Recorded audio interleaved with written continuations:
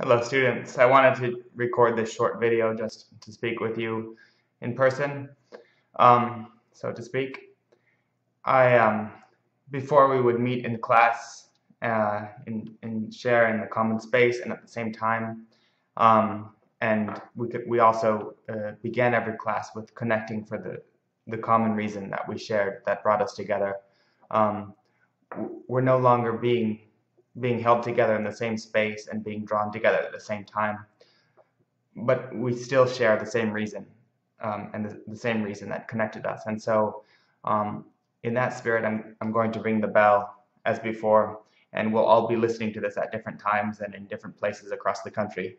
But again, we can still connect with our same reason of connection.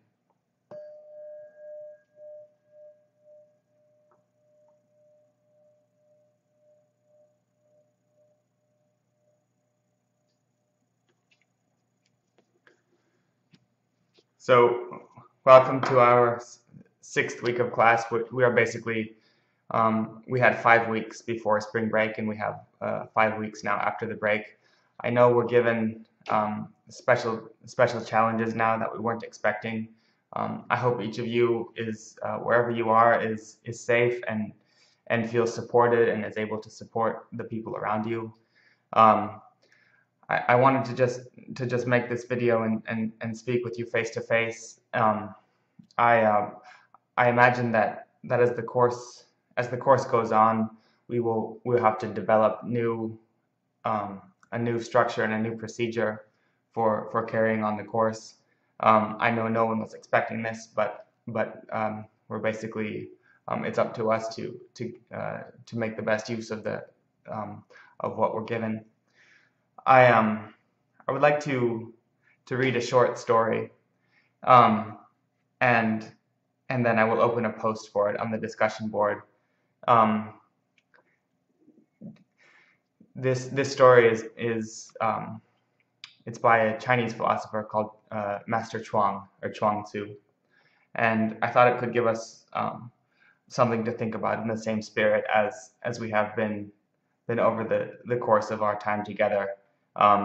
Introducing different images and different parables that in some ways give structure to notions that are otherwise can be quite abstract and difficult to comprehend. So my hope is that this story can function in a similar way, and I look forward to exploring the different aspects and different meanings of it in our discussion forum. This story is called The Useless Tree. It's by Chuang Tzu, as interpreted by Thomas Merton. Master Hui said to Master Chuang, "I have a big tree, the kind they call the stink tree. The trunk is so distorted, so full of knots. No one can get a straight plank out of it. The branches are so crooked, you cannot cut them up in any way that makes sense. There it stands beside the road. No carpenter will even look at it. Such is your teaching," says Hui to Chuang. "Such is your teaching, big and useless." Chuang Tzu replied, "Have you ever watched the wildcat crouching, watching his prey? The prey leaps this way and that way, high and low, and at last it lands in the trap. Have you seen the yak? Great and big as a thundercloud he stands in his might. Big, but he can't catch mice.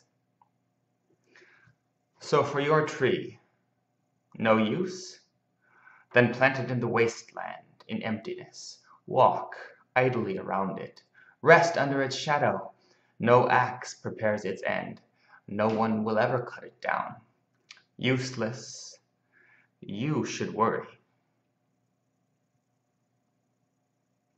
We'll pause to allow the story to sink in, and just to begin, one way to think about the story is that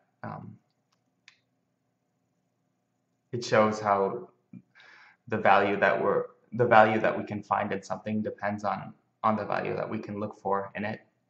I don't know how we will be able to interpret this sudden change that we've all had to go through, but I think we don't know yet, and um, in some way, what it will mean to us depends on how we're able to make use of this time now.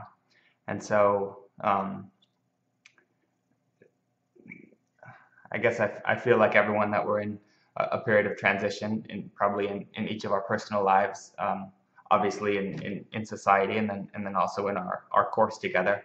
And I imagine that just as we, during the first part of our course, we had to basically we were practicing, and through practice we got better at carrying on the course, carrying on the discussions. I expect that we'll have a similar learning curve during the second half. Ordinarily, we would just be continuing to build on what we had already created, but in some ways we have to start from scratch. And I imagine we'll improve with practice. I'm thinking specifically of just adjusting to the new format, which will mean carrying on courses not in person, but trying to do the best that we can online. And again, I imagine that it will take practice, and that will improve with practice. And then again, in some ways, that's just what we're given, and kind of everything in life is that way. And so I guess it's up to us to make the best use of it.